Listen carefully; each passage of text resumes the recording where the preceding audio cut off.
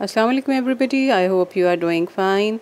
Let's see Spain's Alhambra Palace today, and it's a mathematical wonderful creation which has been done. Let's hear and see. Professor Antonio Fernandez Puertas has spent his life studying the Alhambra. He's discovered that the whole of the building, from the ground plan to the wall decoration, is based around one single ratio. I think everything is so perfect because everything is under control of the proportion and very, very simple.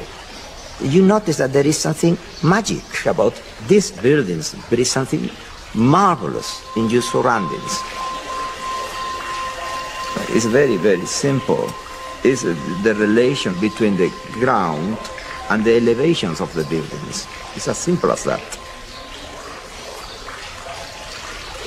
The king ordered a new palace. He has a limited area to build the palace.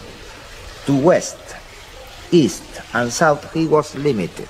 Then he did something ingenious and beautiful.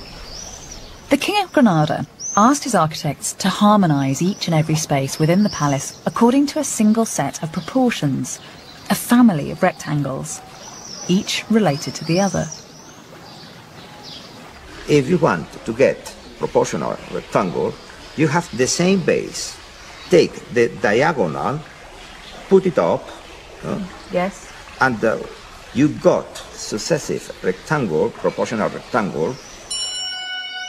The key to the Alhambra's design is the simple relationship between the side of a square and its diagonal. If we use the diagonal to make a rectangle, and then the diagonal from that rectangle to make another, we get a progression of rectangles. The fourth rectangle is double the size of the first, and the diagonals in this sequence are in fact the square roots of 2, 3, 4 and 5. A magical sequence. And are they doing all this just with two set squares and a piece of string? Yes. That's very clever. Yes.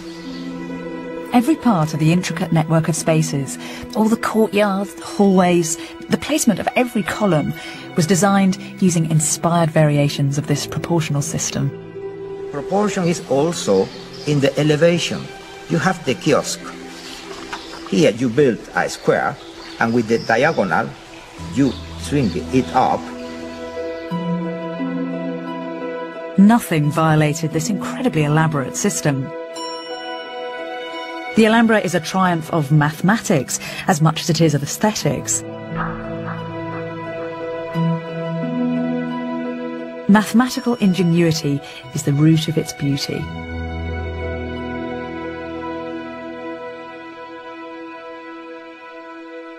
But no one talks about this. Everyone looks at the Alhambra just as an aesthetic experience. When you go to a concert and you listen to Mozart, you listen Beethoven, you listen Verdi, you don't know perhaps music, but you notice that there is something magic. Yes. It happens with that the same. You feel it. The Alhambra is so enchanting. It's all too easy to view it as a fairy tale palace, isolated from history. But that is romantic nonsense.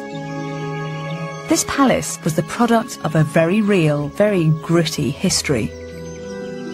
The Alhambra was built by a religious empire which, at the pinnacle of its power, dominated land from China to Africa. An empire which had the wealth and intellect to build such masterpieces. An empire whose history goes back to the deserts of 7th century Arabia. Thank you for watching MK Memecaf Mini TV channel. It's for you at YouTube. Please subscribe, like and share. Take care. Bye bye.